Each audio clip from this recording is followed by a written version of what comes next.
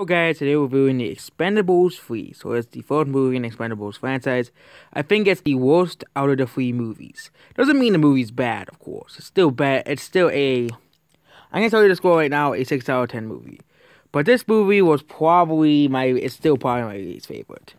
This movie was less exciting than the first two, even though it's mostly the same as the first two. But the thing is, the problem with this movie, it's a bit longer than the first two. I know for a lot of people that doesn't matter. Oh, it doesn't matter. The movie is not that long. It's like 20 minutes longer. I think you could sit through 20 minutes more.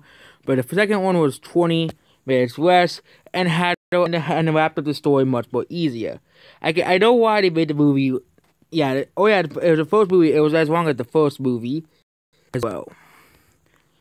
And yeah, the original one time was 126 minutes. So yeah, the first one was pretty long, but the first one they had more story to it, and had more action scenes in it. This one just felt like they just wanted to make a movie.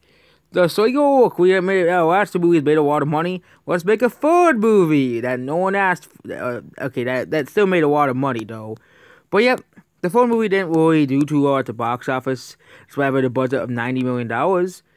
And I'm not surprised that they didn't make a fourth one, because the third one didn't really do too well.